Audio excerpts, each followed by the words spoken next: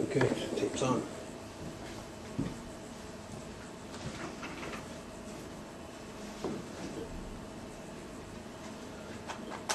My name is Detective Brad Hoover. My badge number is 6188. I'm with the Toronto Police Service Sex Crimes Unit. The time now is 2:05 p.m. We're presently at the Kingston Penitentiary in Kingston, Ontario, in a boardroom, and I think is the main building you would call it. Present in the room here, if I could just have each of you identify yourself for the purposes of the videotape that's being made.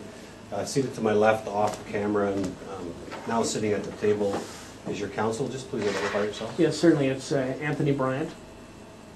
And straight across the table from me, if you could identify yourself. Constable Darlene Coulis, C-O-U-L-I-S, badge number 6483 from Toronto Police Service. And seated to my right, if you could just identify yourself. Paul Jason Teal, a.k.a. Paul Bernardo.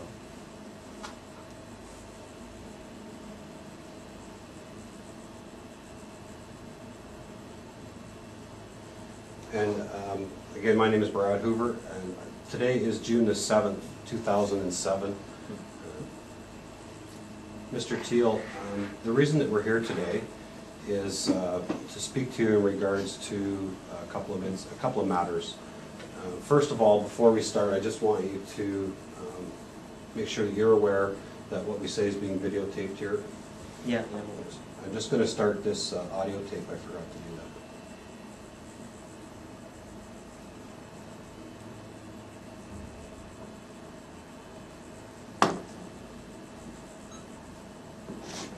I just started this audio tape here. We started the interview at 2:05 p.m. My name is Detective Brad Hoover. Paul, you're not presently being given a caution or anything, and I want you to understand that what you're saying to us today is voluntary. It means if you don't want to talk to us, you don't have to. Your counsel is present, and if you need to speak to him, you certainly can. But I just want to make sure that you understand that what you're saying here is voluntary, and that we're interviewing you as a potential witness. Do you understand that? Yeah. Just a little bit of background about the first time we met back last year in April of 2006. That was in regards to a letter that you had sent through the Attorney General's office. It filtered down to my office in regards to some admissions that you made about some sexual assaults that you had committed. I'm here to tell you that I have concluded that investigation, and that there have been 2 offenses that I have been able to identify, and with the information that you provided to me at that time, was able to conclude those matters as having been committed by yourself. So for that, I thank you for that information.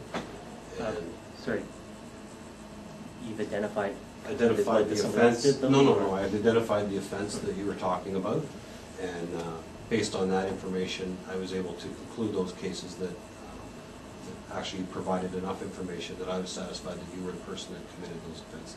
Okay, now Does what that about, make sense? and that makes sense, what about ones that you thought that I came forward with and maybe thought that I didn't do it? Was there any of those? There was none that I thought that you didn't do. There was some that I didn't have enough information to either identify the offense because you were unable to provide enough details at that time, or they may not have ever been reported to the police. As you said when we spoke, some of them were, I won't call them minor type offenses, but No, I understand. offenses that may not have been reported to the police. Okay, problem. I turned on the TV, I waited for Peel Regional to come by. September rolls around, they make a public announcement, it's written on my file here that I lied to police and I did not commit the crimes that I said I committed on the offenses in Peel Region. Okay. Big problem. I have spoken to Peel Region, Yeah. and they have told me that they don't have enough information at this point to identify anything that you've, the letter that was sent to the police, or through to the police, wasn't specific enough to identify any offenses. Now, that's something that we can talk about sort of following this interview, and if you want to get into that, we can talk about that. Well, I've been sitting with this for years, and it's written on my file, and it makes me seem like, oh, he's just this crazy. You guys love doing that. I'm this crazy psychopathic liar. Why was that statement issued? Why didn't they come in and talk to me if they didn't have enough information? We were waiting on that tape. You can play that tape back. I asked you guys, is Peel Regional going to come in? I sat there month after month after month. No one came. I turned on the TV in September. Peel, declared that Paul Bernardo was, this crazy liar to police. What's the fundamental problem here? Well, I mean, I truth, can't- justice, the Canadian way, and no one comes in, and now you guys are saying that you didn't have enough information? well, I can't answer for them specifically as to what they did or didn't do. I can tell you that because they're a separate police department, I don't have any control over what investigation that they did do. I can tell you that I have spoken with an investigator in Peel Region, and they have told me that at this point they don't have enough information to move forward. They haven't been able to identify any offense that was specifically talked about. That statement you're giving me is much different from the public statement they said, which said I was a liar. Okay, well, I don't. There's night and day, and they didn't come in. If they didn't have enough information, why don't you come in, get the information? I mean, either I'm lying or I'm not lying. And this goes to the crux of this argument. Either I'm a liar to you, I'm going to lie to you right now about everything, like I did to Peel Regional, according to their story, or I'm not. And, I'm not going to sit here and come voluntarily and have people come. You guys ban me from the press. You roll your stories over and constantly say that I'm a liar. I'm a liar. I made mistakes 17 years ago. Okay, fine, I did. But now we're talking about today, and you're not going to roll forward that I'm some psychopathic liar sitting in jail claiming other people's responsibilities for other crimes. This is a total cross-examination point. You want to start this thing? Locklear's going to grab a hold of it and say, well, he lied about other crimes. He's a crazy liar. Why didn't you guys resolve this? And again, I can't answer for what Peel Region did or didn't do. Jurisdictionally, we're kind of bound Well, as to what takes place. but still, the good guys, the bad guys. You know what I mean? You're on the same team. Yes, we are, but Supposedly. as far as us investigating matters that take place outside of the actual Toronto proper, that's why Peel Regional has their police service, and like Detective Hoover said, we can't answer as to what they did with their investigations or the issues that they were looking at that transpired out in their area, and we really can't speak to that. Mhm. Now, whether that's something you wish to have your counsel deal with Yeah, them it's on, gonna- and that's something else, but unfortunately, there wasn't a lot that Detective Hoover and I could do in regards to those things. So, Well, That's how it leaves who's you at a bit ever of a loss watching this right now. thing, they should subpoena these guys to Peel Regional. They can bring in all the facts to show just where I lied then, if I'm a liar. That's what I say to do, because either I'm a liar or I'm not a liar, and I'm not a liar. But you guys are trying to paint me as one. The public, according to the public, they turned on the TV in September of last year, and I was this crazy liar. That's what the TV reported, and not only did they report it there, they wrote it on my file. I've got it right myself. Paul Bernardo, Peel Regional said Paul Bernardo lied to police about crimes he didn't commit. Said he did. Okay. I mean, that's just awful. I mean, come on. Okay. Enough manipulation, you know what I mean? Either you tell the truth or don't, otherwise the whole purpose of any interview is just stupid.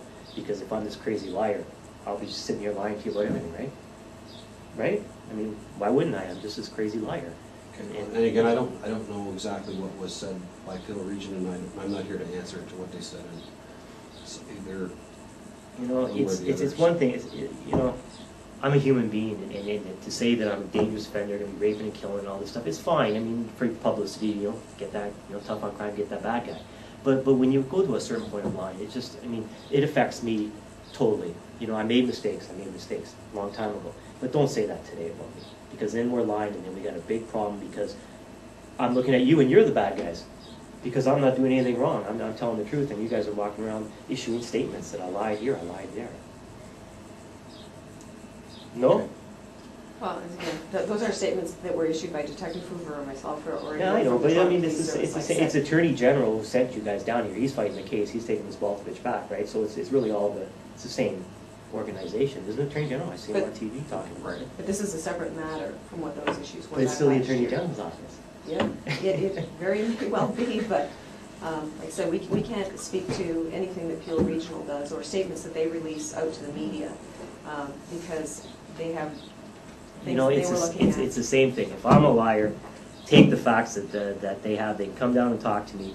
Any cross-examine, any defense lawyer can call them up and show me where I'm lying, because you're not going to find it. Maybe there's a minor mistake here and there. I think I had one thing about some driveway being where trees were, memory over time. But to say that is just ridiculous. Just like you guys didn't go, you guys polygraph Karla, you asked her about it? Nobody from the Attorney General's went down there? Nobody cared? Again, it's the same, I know, but it's the same problem, because you're making me out to be a huge liar, and this is a problem. Well, I don't have any doubt as to what you told us before. The facts that I could verify, I believe were true, and from what you've told me, you haven't told me any lies yet, so I have no personal reason to believe that you're lying to me. Exactly. So, again. Exactly, so, but this was different story than I've got on my file, and And it's again, I don't know what's in your your file because I'm not privy to that information or what's there or what's not there. I'm just telling you from my perspective and from an investigative perspective into what I've looked into, to what admissions you made back in April last year. To me, I'm satisfied. I've done what I can do as far as the investigation. If you'd like to provide me with more information about the specific occurrences that occurred in Peel region, then we can talk about that after the focus of what we're here for today. And But up it to is you. part of the focus. Well, it You know, is. It is. It is and it isn't. I mean, I think it is. obviously, directly, we're here today to deal with the Balkovich matter that you're aware of. But dealing with me, and it comes down to credibility. Well, it comes down to credibility. Absolutely it does, and that's what we're here to talk about today. And so let's deal with that, and then we can deal with the other stuff afterwards. Is that okay? No, yeah, go ahead. I'm just making my point on it because it's going to have to be addressed sometime. Absolutely it will be. And it should have been. We dealt with that a year and a bit ago. So, Yeah, well, not quite a year actually. a little over a year Sorry. ago. I have some questions that were given to me to ask you in relation to the Balkovich matter, Robert Balkovich matter. Before we do that, I just want to say, you understand obviously the importance of telling the truth and the consequences potentially of someone who lies to the police and not telling the truth. I think we just covered that. Actually, I was referring, you guys tell the truth. Right. Okay, so we're aware of that. And in this matter, I believe that you've had some conversation with your counsel in regards to it. And there has been some discussion about polygraph testing in this matter. Is that true or not true, or do you recall that? Well, you're opening up cans of worms No, everywhere. I'm just asking you a specific question. You know, that goes back to you guys polygraphed everyone with the Camaro. You didn't polygraph Karla. And in 2 years since, have you guys gone down there and asked her? Have you settled the matter with it? Because you could say I lied or whatever on polygraph, but have you asked her? Because it comes down to a lot of that issue. Okay. You know, I mean, have you asked let- her? let Has me- the Attorney let General me- gone down there? Okay, I don't know. Let me tell you a little bit. My involvement with this overall investigation of the Balkovich is very limited. The only knowledge that I have is as to what investigation has been done or hasn't been done is specifically what's related to the conversations I've had about this interview here today. Right. Okay. What other witnesses there are, I don't know. Okay. In What answer other to persons in there answer are. to your question, I don't want to go off on tangents, but all these issues are relevant. I know you think they aren't, but they are. In answer to your question, is we had some discussion on it, but when Corcoran from the OPP came down before Karla was released, Right. I told him I'd be willing to take a polygraph on anything and everything. Would you, in turn, are you going to go down before you release Karla? Just to ask her. She's not going to take it. She's going to fail on all these issues. Did her hand cause death? Yes, it did. Blah blah blah. Right. Did this Tammy happen in July? Was a girl in January actually kidnapped and not somebody I picked up at a bar that she tried to roll over? And all these other issues, all relevant. And so, and then I addressed it to you guys when you came back again. Last year I said, yeah, I'll take a polygraph on anything because I'm not telling a lie on the thing. Again, I asked the question, have you guys gone down or, I know Karla's free now, I'm not in the business of putting her in jail, it's not my thing. But my point was, did you ask her the question, just so we get the story straight? I mean, if she refuses, well, there's a reason why she's refusing. And again, you guys couldn't provide the answer, and now, almost a year later, again, you don't provide the answer. So, I mean, I don't know what you're asking me. You're asking me to take a polygraph when you aren't willing to ask her? Well, again, my part of this investigation is limited to what we're saying here today. So the details of all of what other witnesses may or may not have been asked or done, I don't know. And as a potential witness, I'm not allowed to tell you what other people have done. So that I have to sort of be careful about the way that it's answered, or even what you think my answer might be. Yeah, no, I just wanted for the record that I gave you good information, which you guys could have, independent of me, could have verified my story or not. Right. And whether you guys do or do not is your business. Like I said, I'm not a prosecutor. I'm not here to point the finger at anyone. But I showed you where to go. So if you guys don't do that, it's your business. But you know, to me, it's like, if you didn't, why didn't you? If you want to know the truth about things. Right. So, I understand that, and I understand what you're saying. So, what we're here to talk about today, obviously know that this statement may be used in court or maybe presented to court as a voluntary statement. yeah. Okay. A polygraph obviously is not something that's court admissible, and I'm not sure if you're aware of that or not, but Yeah, I it's not used in court. Okay. So the crust of what we're here to talk about is that it has been suggested that in the continuing case of the disappearance of Elizabeth Bain and the charge of murder against Robert Baltovich, that you are the alternative suspect, or an alternative suspect. Are you aware of that? Yeah, yeah, great. Did you kill Elizabeth Bain on June the 19th, 1990? Well, it's a loaded question. I mean, are we going to go back and go through the time sequence of what happened in my life? I mean, I could just give a yes or no answer, but, you know, there's a lot of issues about that. Right. You know, Karla's in my role, who did what, where, when. This is why I said, did you guys, you know, go down there to get a polygraph to see if she was telling the truth? Like, why didn't Bevan do it in the first place?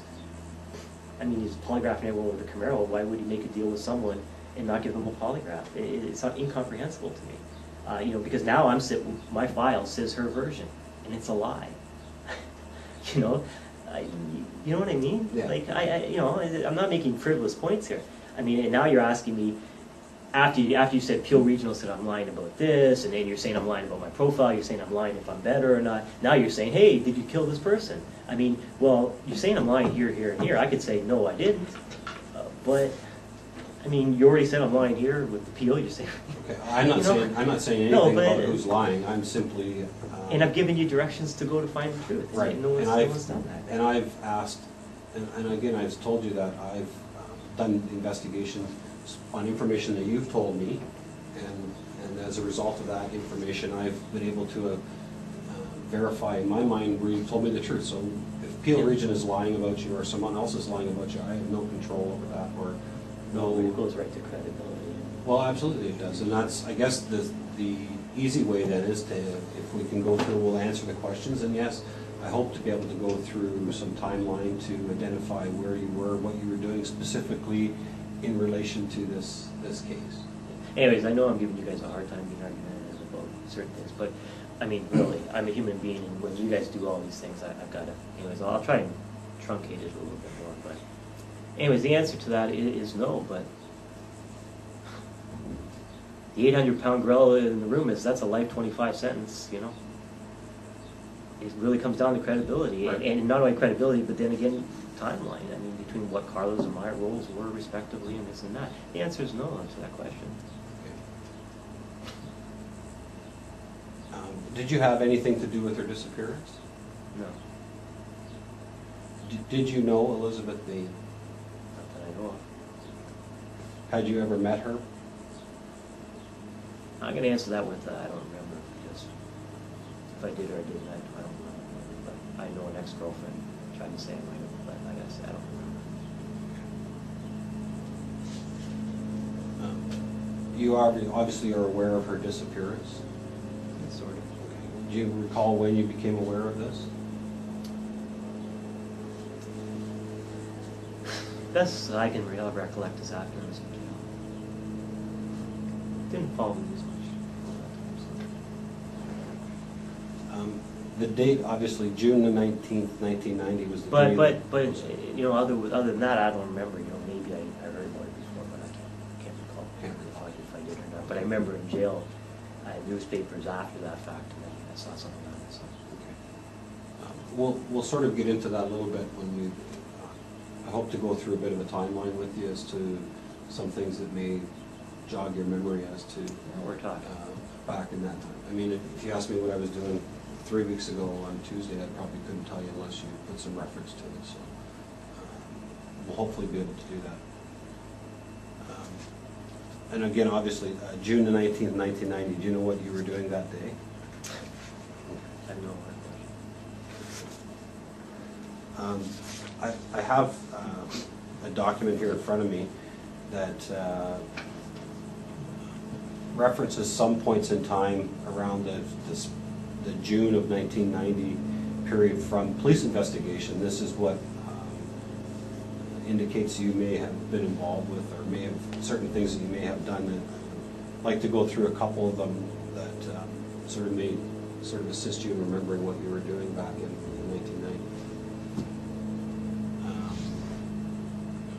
The first part of June 1990, actually June the 1st, Karla had a doctor's appointment where she was complaining of pains in her right side. Perhaps she had something to do with a rabies shot. Does that ring any bells? None at all. In the first part of June, you had a Nissan 240 SX, is that correct? Yeah. You were making several trips into the United States, June 2nd, June 3rd, June 10th, June 16th. I think at that point you were involved with cigarette smuggling and things like that, from what I recall. Someone said no? No, that wouldn't be, no, that wasn't until after we moved out, so. Okay. So, making several trips to the States within a couple of days, is that something? When we started the relationship, we were going over all the time, so, just for personal reasons. On June the 16th, you shopped at Rough Hewen. That's in the Niagara Falls, United States. Does that store sound familiar to you? Yeah, it sounds familiar. I have no idea if those are the dates, but Okay. if you got a receipt for I it. think there must be a receipt there. And again, I don't have all the details. I'm just going by what's on this sheet of paper. A black expandable binder. Is that? I think, can't recall 100%, but. Okay. That would have been around the same time. That was about a week prior to if you purchased one of those Elizabeth Bain going. I have no idea when I purchased it. I just recall I had something like that, like an accordion binder. Okay. June the 16th, again, this has been the same day in St. Catharines, you attended a movie, Back to the Future 3. Do you recall when that movie came out? No idea. No? There's a receipt for a cell phone purchased at a Radio Shack at the Town and Country Mall at 6366 Yonge Street. You remember buying a cell phone? I know I bought a cell phone around that time because when I declared bankruptcy, I handed my other one in. And then I bought the Radio Shack one. I don't know the dates. You know, whatever the That date would is. have been the day after Elizabeth Bain went missing. Is that, do you remember anything you were involved with around that time? You said you were going bankrupt, so what type of activity you were involved in sort of on a day-to-day basis? The only thing I remember with the bankruptcy is that happened around a couple days before the sexual assault that the composite came up with. That was, if I recollect correctly, it was I think 2 days before I filed for that.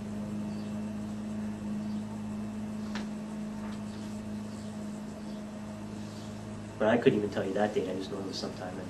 What date did you say that was? June June the 16th of 1990. When was that sexual assault? The one with the composite? Was it 24th, 20th, 24th? What date did you guys have?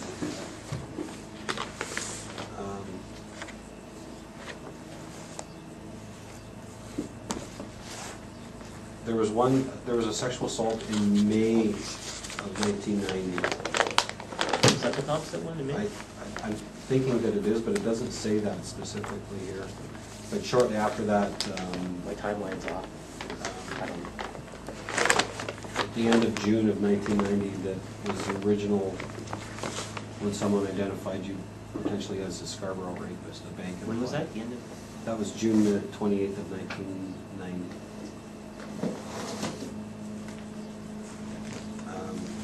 Lori Homolka's 19th birthday was June the 22nd, 1990. Do you recall her 19th birthday? No. I know it was around that time, but I don't specifically call that birthday. The only reason that would maybe say that she was obviously then a legal drinking agent, perhaps.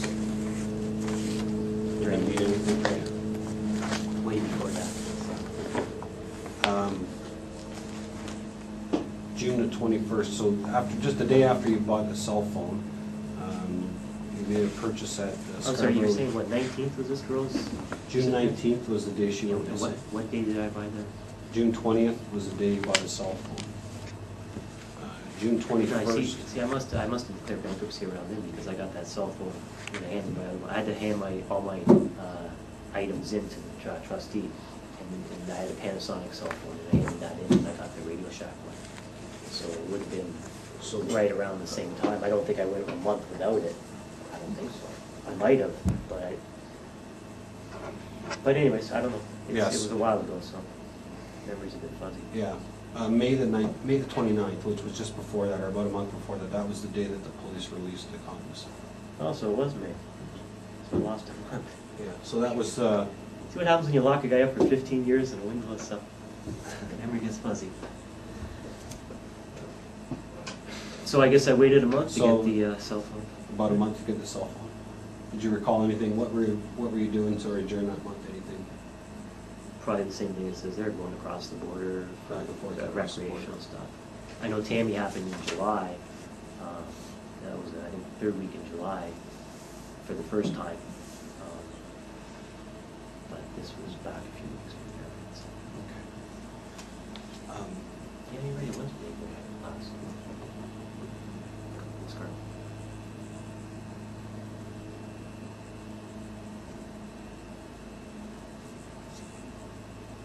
Okay, so just prior to Tammy's birthday, there was some shopping at a Canadian Tire store on Lori's Shepherd birthday. Avenue. Lori's Or, sorry, Lori's birthday.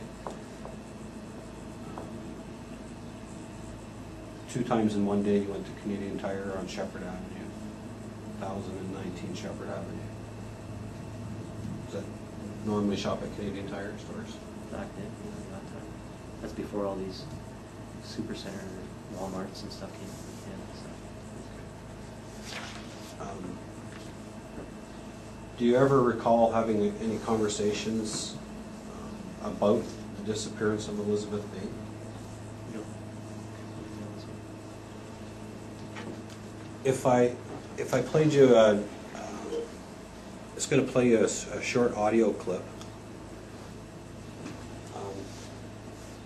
It's a conversation that you had, or a conversation between Tony Warr, who was an investigator with the Toronto Police, and Karla Homolka.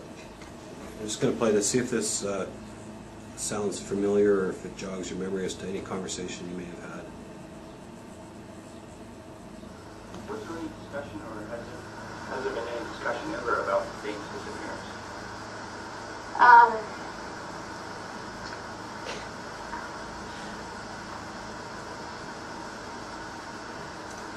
I think the only thing that he ever said about her was that her boyfriend did it, or something like that. But there wasn't any real extensive discussion. But he talked about like all of the women that were disappearing.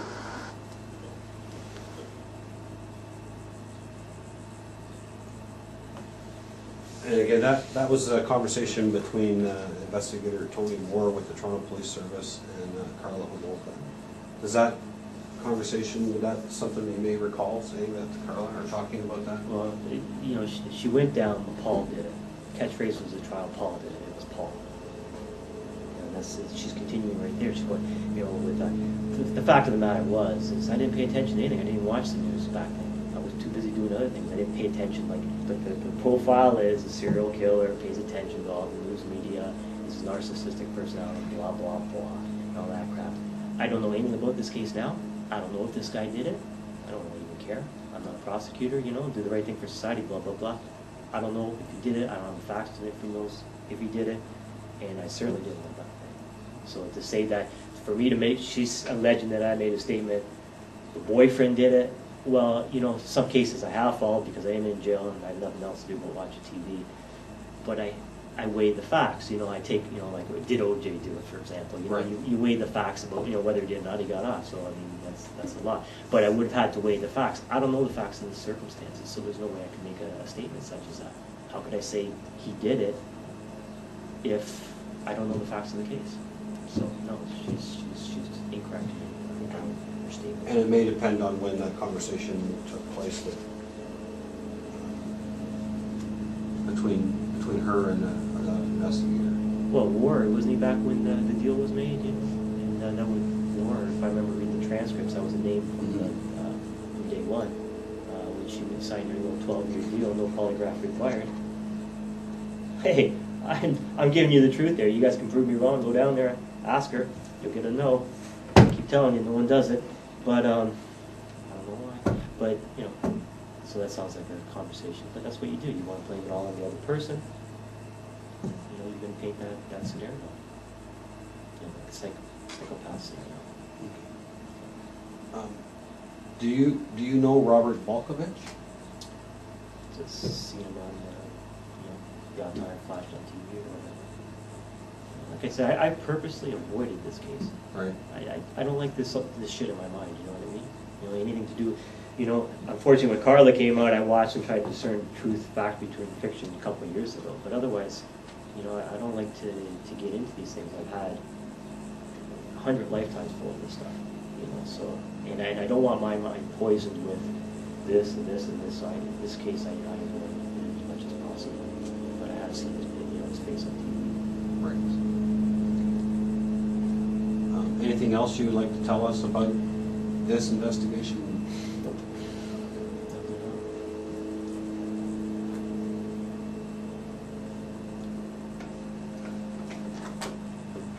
Okay, the time now is 2:35, and we'll conclude this portion of our interview.